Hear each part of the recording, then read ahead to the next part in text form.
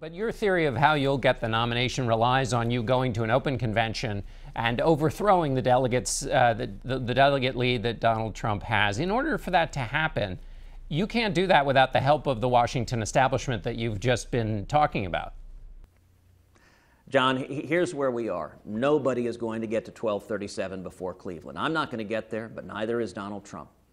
We're going to go to a contested convention. When we arrive in Cleveland, I'm going to have a bunch of delegates. Donald's going to have a bunch of delegates.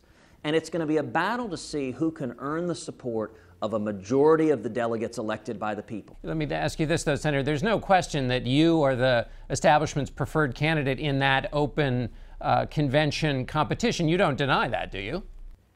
Of course there's a question. John Boehner, the essence of the Washington establishment, but he's not the only called fellow. me Lucifer in the flesh, and he said Donald Trump is his texting and golfing buddy.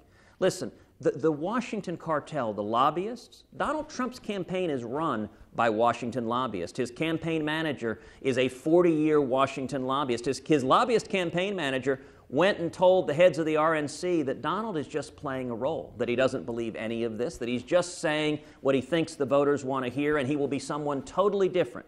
John, you've known me a little while now. I am the same person yesterday, today, and tomorrow as president. I'm going to do the exact same things I promised to do. We're going to repeal Obamacare, pass a flat tax, lift the burdens on small businesses, bring back jobs and economic growth, bring manufacturing jobs back to this country. Donald changes as the wind blows because the only thing Donald is interested in is Donald, whatever makes him rich.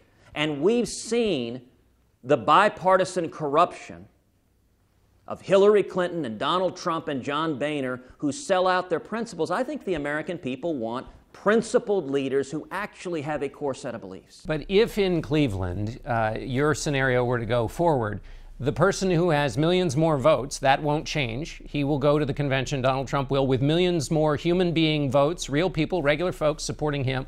And you are hoping to overthrow that with more delegates. In a situation where delegates over people, won't that lead to riots? No, it won't, although Donald may do everything he can to encourage riots. You know, overthrow is such a loaded spin word as to bring nothing but chuckles. You know, I can tell you the last contested convention we had, 1976, Ronald Reagan had 1 million more votes than Gerald Ford, but Gerald Ford got the votes of a majority of the delegates. If you look back to the very first Republican convention in 1860, our very first candidate for president, Abraham Lincoln, came into a contested convention, and he was second in the balloting, and on the third ballot, he won a majority. The test is to win a majority, and Donald cannot win a majority. Majorities matter, and it's why Donald wants to change the rules and rig the system. You know, I'll use a football analogy. If you're on the 30-yard line, it's not a touchdown. Donald right now is on the 30-yard line, and he wants everyone to say, hey, the game is over because, you know, I'm past the 50. So what? He cannot earn a majority. And what we've got to do, you know, actually this week illustrated something powerful, John. If you contrast the people who are standing with me, Carly Fiorina, Indiana's Governor Mike Pence. On the other side, Donald Trump was proudly trumpeting the support of Mike Tyson, a convicted rapist who served 3 years in prison here in Indiana for rape. And Donald Trump says, well, Tyson is a tough guy.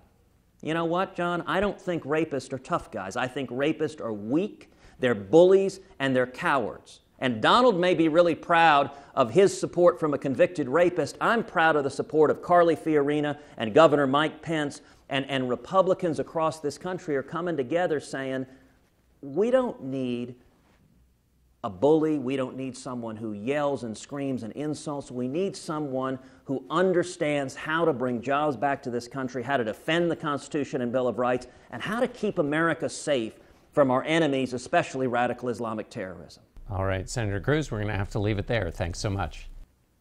Thank you, John.